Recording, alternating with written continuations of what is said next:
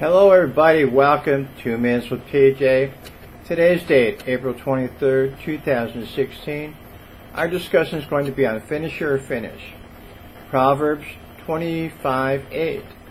Don't be hot-headed and rush to court. You may start something that you cannot finish. Ezekiel 7:8. Soon I will pour out my fury and let it finish its work of punishing you for all of your evil deeds. Romans 1:17. This good news tells us that God makes us ready for heaven, makes us right in God's sight when we put our faith and trust in Jesus Christ to save us.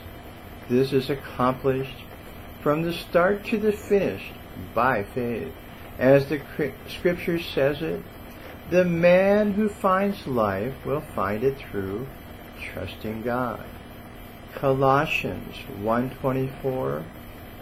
But part of my work is to suffer for you, and I am glad, for I am helping to finish up the remainder of Christ's sufferings for his body, the church. We know that in the last days God will send armies of locusts to help finish the work of destroying those who have sinned.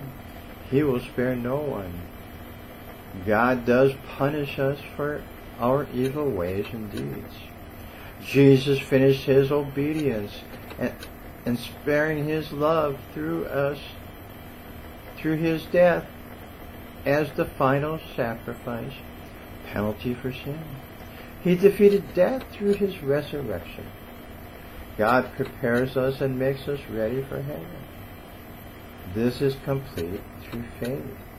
Paul knew in his last days that he would be going to die, and he knew in prison that when he died it would be gain, and that he would be in heaven with Jesus.